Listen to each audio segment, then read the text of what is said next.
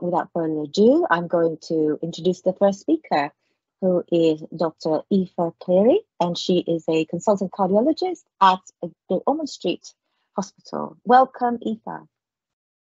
Thank you so much, Tuti. I'm just going to share my slides. Just give me 1 second and hopefully it should work.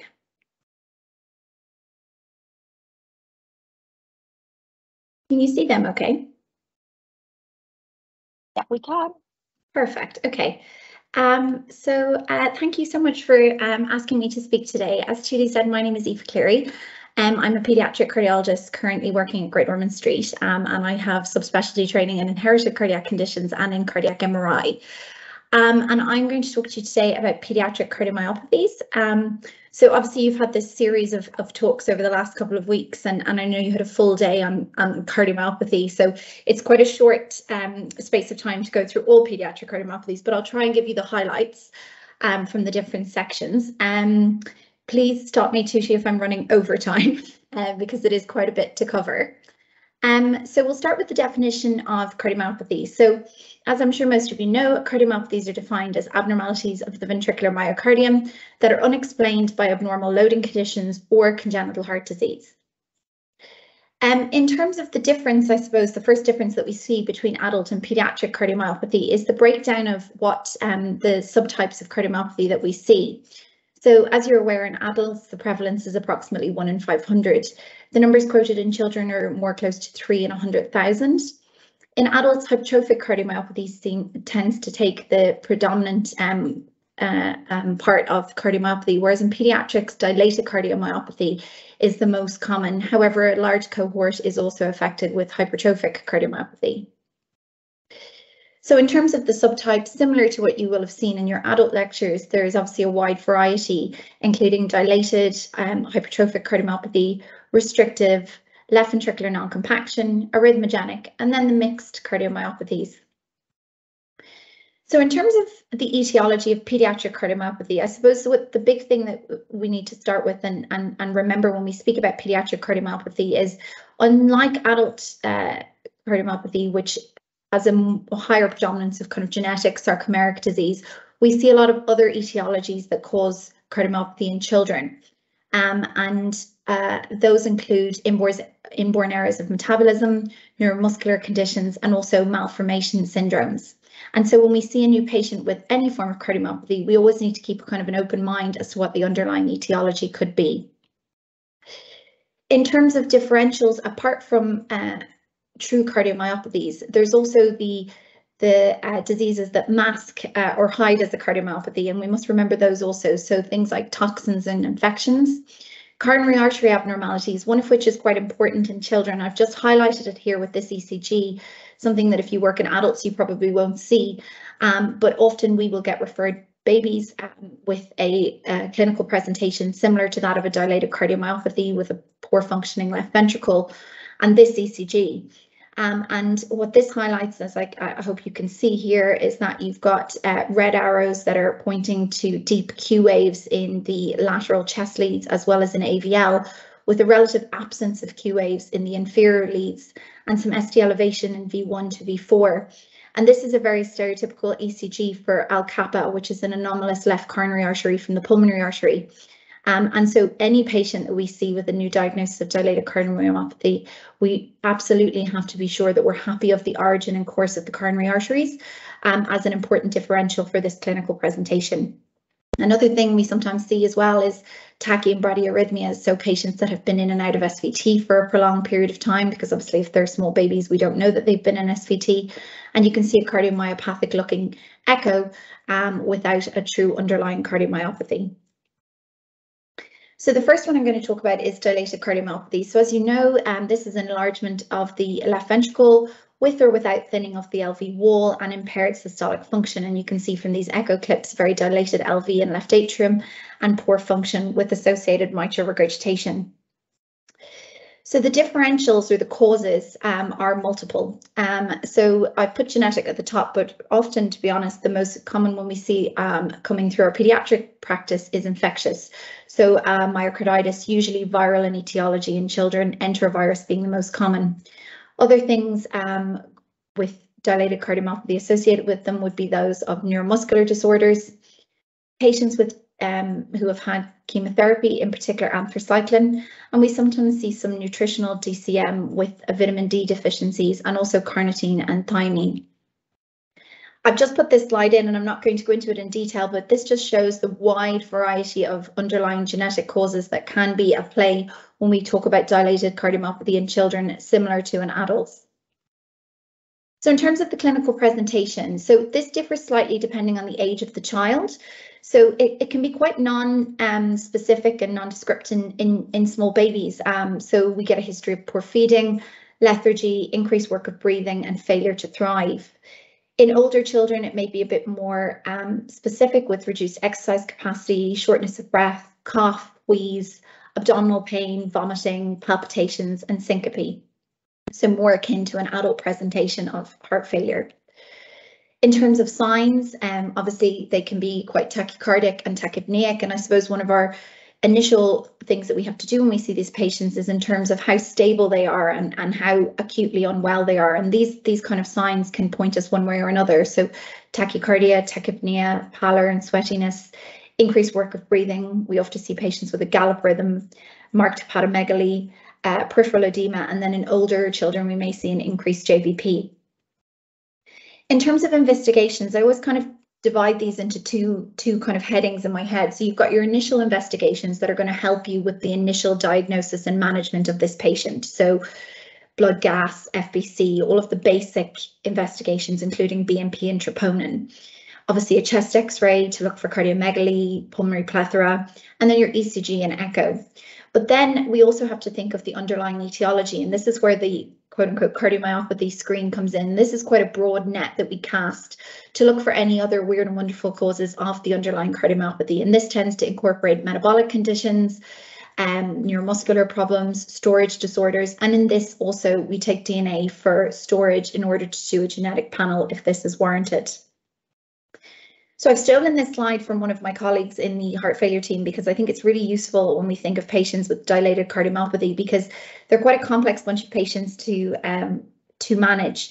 And basically you need to start at the bottom of the triangle, or of the pyramid, I should say. And this is, as I said at the beginning, and this is ensuring hemodynamic stability. So this is your initial stabilization and management. And some of these patients come to us incredibly unwell and end up very rapidly deteriorating in the ICU. So things like inotropes, vasopressors, intubation, and advanced heart failure therapy. And as you move up this pyramid, the treatments will change. So sometimes we'll need advanced heart failure therapies or mechanical support if we're seeing end organ dysfunction. We want to achieve euvolemia, and sometimes we do this via diuretics, but also with inotropes and pressors. And then the medications that we use in order to arrest maladaptive processes, like ACE inhibitors, ARBs. And then this top bit, which sometimes maybe gets forgotten about in the acute setting, but is incredibly important for the long-term and chronic management, is maximizing calories and maintaining a positive energy balance, and thus MDT involvement. In terms of medical therapies for heart failure in children, it is not dissimilar to adults, and our mainstay tends to be with ACE inhibitors and beta blockers in the first instance, with loop diuretics used as needed to achieve euvolemia, but ideally not in a long-term setting. We also use mineralocorticoid receptor antagonists, and then rate control is often very important in these patients, which can be achieved with either DIG or ivabradine. And I say newer combination agents. I know these have been used in adults for a longer period of time, but we have had good recent success in younger patients with the combined agents for those with difficult to manage heart failure. The other thing that we come across and we have to use very frequently in these patients is mechanical support. So Great Ormond Street is one of 2 paediatric centres that offers mechanical support for heart failure and also paediatric transplant.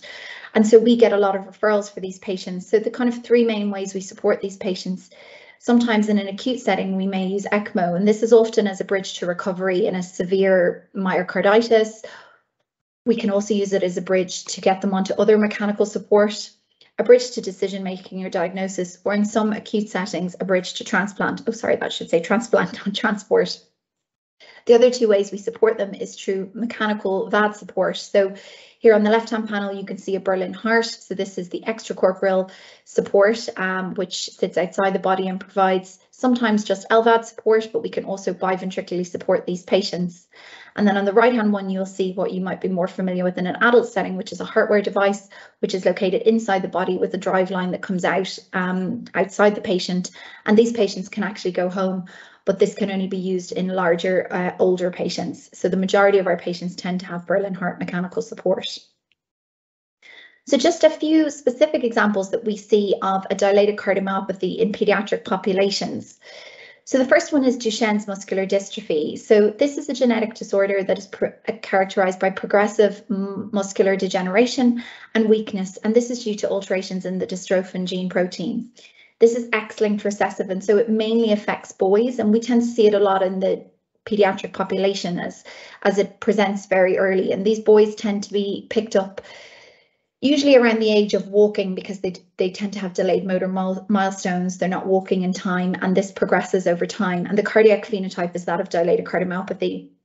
And there have been large studies that have shown that early initiation of treatment with perindopril, an ACE inhibitor, is associated with lower mortality from a cardiac point of view in these patients. So the majority of our patients with Duchenne's would be started on perindopril around the age of 9 or 10 in heart failure clinic. Another kind of more specific example of a dilated cardiomyopathies are those with a lamin gene mutation.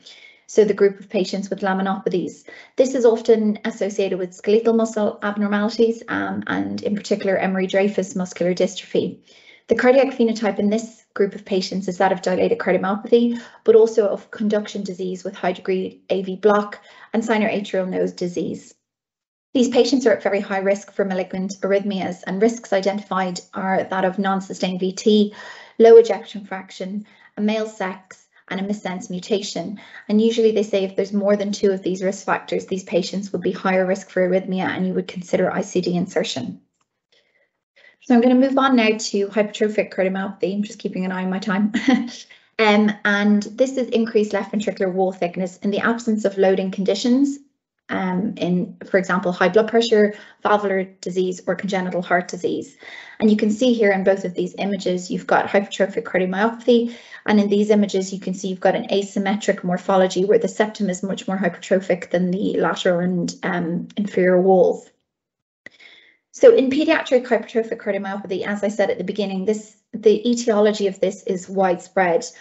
We can have inborn errors of metabolism, malformation syndromes, neuromuscular disorders, and also sarcomeric and other cardiac genetic abnormalities. Just to go into the etiology in a bit more detail, in the sarcomeric patients, we tend to see the majority of patients with MYH7 and MYBPC3 mutations. We have a large cohort of patients that we group together as the RASopathies, and these are patients that have gene mutations in the RAS gene pathway, including Noonan syndrome, Leopard syndrome, and cardiocutaneofacial syndrome. Metabolic storage disorders like Pompe's disease, neurodegenerative disorders like Friedreich's ataxia, and multiple different mitochondrial disorders, all which have hypertrophic cardiomyopathy as part of their phenotype. In terms of the clinical presentation, the non-infantile HCM, so usually the non-syndromic HCM, so the more sarcomeric, have a varied group of symptoms similar to that of adults, and that tends to depend on the underlying phenotype and processes. So the symptoms may be due to outflow tract obstruction, ischemia or microvascular disease. They may have symptoms of diastolic dysfunction or restrictive physiology, arrhythmias, or later in the presentation in the so-called burnout phase, they may develop heart failure symptoms. In terms of management of hypertrophic cardiomyopathy in children, as similar to adults, the goals of therapy are twofold, and they are symptom control and prevention of sudden death. And this was something that I thought was quite important when I first started and inherited, that we don't treat the echo and we don't treat the ECG, we treat the symptoms. And so if you have a patient that's completely asymptomatic with some LV outflow tract obstruction, we wouldn't necessarily start medical therapy. And so medical therapy are in order to improve symptoms. And the mainstays of therapy that we use are beta blockers, disopyramide in those with outflow tract obstruction, and calcium channel blockers. Very rarely we have to do surgical interventions in the form of a myectomy, but this is usually in a very carefully chosen group of patients, and definitely not as part of our first line in therapies.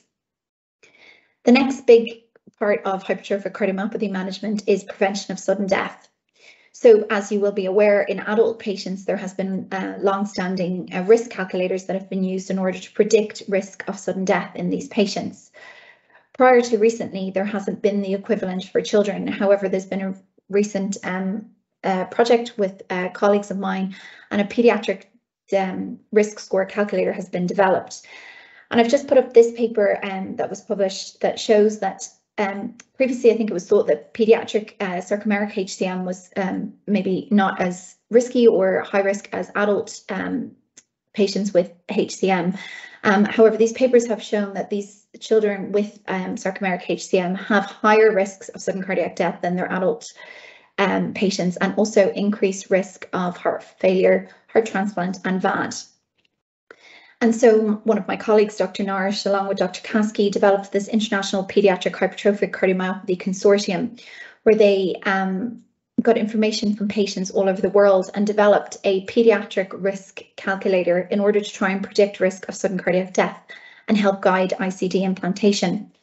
I won't go through it in detail, but you can see that you can access this via this website, and you can put in these parameters, which include weight, gender, age, left atrial diameter, outflow tract gradient, wall thickness, and unexplained syncope and non-sustained ventricular tachycardia to help and risk stratify these patients in terms of malignant ventricular arrhythmias.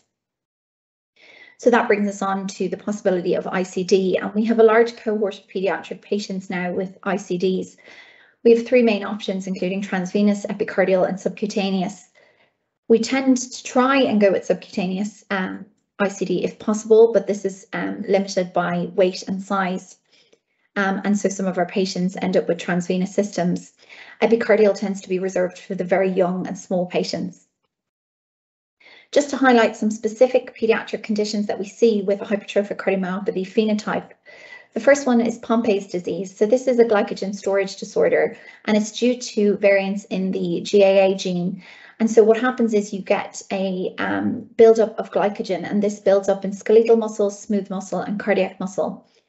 And patients with infantile Pompe's present very early, and they present with failure to thrive, hypotonia, myopathy, hepatomegaly, and respiratory failure. From a cardiac point of view, they tend to get severe biventricular hypertrophy, and untreated, they die from heart failure in the first year of life. Commencement of enzyme replacement therapy early is associated with much improved cardiac outcomes. And these are just some little tips to remember in terms of kind of triggering the thought of Pompe's disease if you see a patient like this. So this ECG, as you can see, shows very dramatic biventricular hypertrophy and widespread repolarization abnormalities. This family tree shows consanguinity, which obviously would increase your suspicion for a metabolic disorder in a patient. And here you can see this extreme biventricular hypertrophy that we see in Pompe's disease and storage disorders with severe hypertrophy of both the left and right ventricle. And the red flags for these patients is parental consanguinity, a short PR interval, extreme biventricular hypertrophy, and hepatosplenomegaly. The other syndrome I was going to flag in pediatric is Noonan syndrome. So this is a genetic disorder due to a mutation in the RAS pathway, and this results in a spectrum of symptoms and physical features that vary greatly in range and severity. And the RASopathies, or the RAS pathway, includes many genes, but the most common one that we see is PTPN11, which accounts for approximately 50% of these patients. They have multi-system involvement, and in terms of their physical features, they have quite a pathognomonic phenotype with short stature, wide set eyes, low set ears. They tend to get kyphosis and scoliosis and wide set nipples. From a cardiac point of view, they get ASDs, VSDs, and PDA. Commonly we see supravalvular pulmonary stenosis, but often they can get polyvalvulopathies and also hypertrophic cardiomyopathy. So these patients fall under both congenital heart disease and inherited cardiac disorders with hypertrophic cardiomyopathy. From a non-cardiac point of view, they get learning difficulties, lymphatic issues, and deranged clotting. So you can see here the ECG that we tend to see, which shows a superior axis. You get supravalvular pulmonary stenosis, which we can see here, and then biventricular hypertrophy. So I'm just going to quickly go through the remaining cardiomyopathies that we see in pediatrics. So restrictive cardiomyopathy, as you know, is a myocardial disorder that usually results from increased myocardial stiffness, and this leads to impaired filling. Usually there's normal biventricular size and systolic function until later in the disease. And you can see here in this patient, this classic echo findings with relatively normal or small ventricles, but extremely dilated atria. This is quite rare in the pediatric population and accounts for about 2.5 to 3% of all pediatric cardiomyopathies. From a genetic point of view, sarcomeric gene mutations are the most commonly implicated genes in restrictive cardiomyopathy. However, we also see some non-sarcomeric genes associated with this condition. The clinical presentation is quite a wide range. Symptoms result from increased ventricular filling pressures, and this leads to pulmonary edema, pulmonary hypertension, hepatomegaly, and peripheral edema. And these patients tend to present with symptoms of shortness of breath, lethargy, peripheral edema, and sometimes syncope. The cardiac findings is often in a mixed phenotype with hypertrophic cardiomyopathy. They tend to get quite enlarged atria and so are at risk of thromboembolic events. This is often associated with conduction disease, and also these patients are a high-risk group for malignant arrhythmias. The main differential would be that of constrictive pericarditis, and the difference in pediatric practice with these patients is we don't tend to see amyloidosis and sarcoidosis, so they don't come into our differential in the same way they would in adults. From an outcome point of view, restrictive cardiomyopathy has pretty grim outcome in pediatrics, and it tends to be worse if it's pure restrictive as opposed to restrictive cardiomyopathy in the context of hypertrophic cardiomyopathy. Medical management is quite limited for these patients, and no clear therapies exist to treat the diastolic dysfunction. We obviously use diuretics if they have marked pulmonary congestion and anticoagulation if there's severe dilatation of the atria. But we usually consider these patients earlier for cardiac transplant than we would with other cardiomyopathies, given the limited medical options and also the high risk of arrhythmias. We do a right heart cath in all of these patients in order to establish PVR and to decide if pulmonary vasodilators would be helpful or necessary, and also to see if these patients are in fact transplant candidates. Arrhythmogenic cardiomyopathy is a condition then characterized by fibrofatty replacement of the myocardium predisposing to arrhythmias. And you can see here from these still images from some MRI data where you can see late gadolinium enhancement representing this fibrosis and fibrofatty replacement of the myocardium in patients with arrhythmogenic cardiomyopathy.